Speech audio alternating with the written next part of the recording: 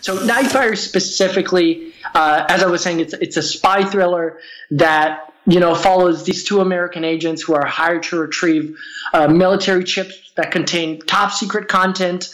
And their plan almost goes awry.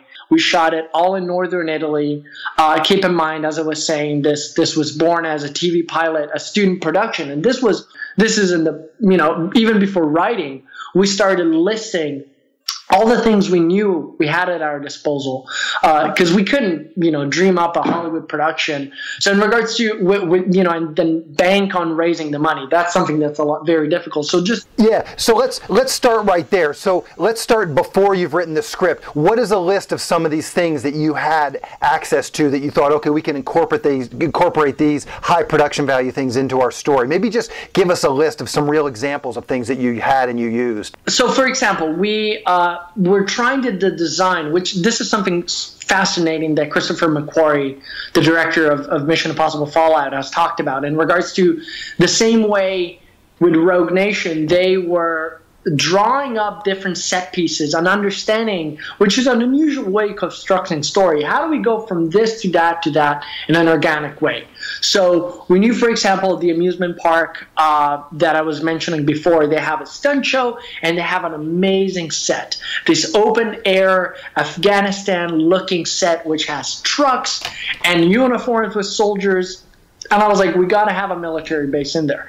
And they also have a submarine set, which is literally a recreation of an entire, U-571 kind of submarine. I was like, we got to have a sequence there.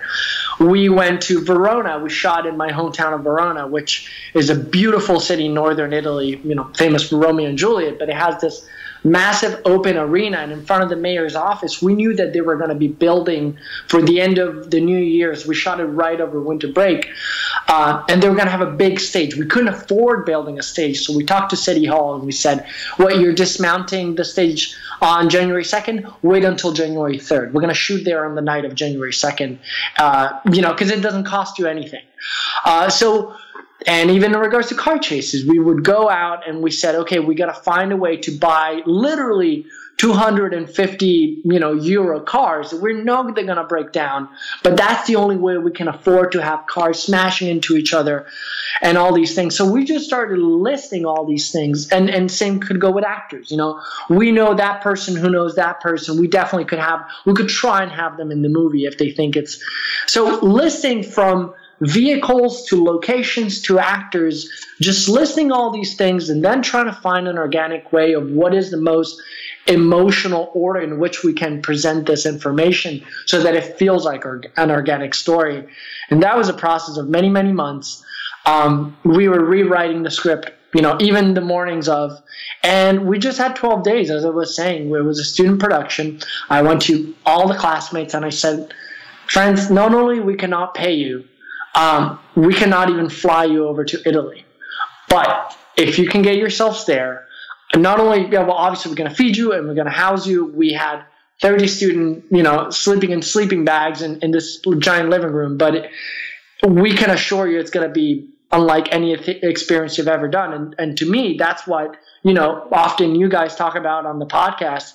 I'm very lucky to have gone to film school, but the experience of those 12 days of shooting where you have dozens and dozens of professionals, because we can talk about that. The two departments where we did not want to mess around safety-wise was stunts and special effects. We had to have professionals for that because you cannot improvise yourself, an explosive expert.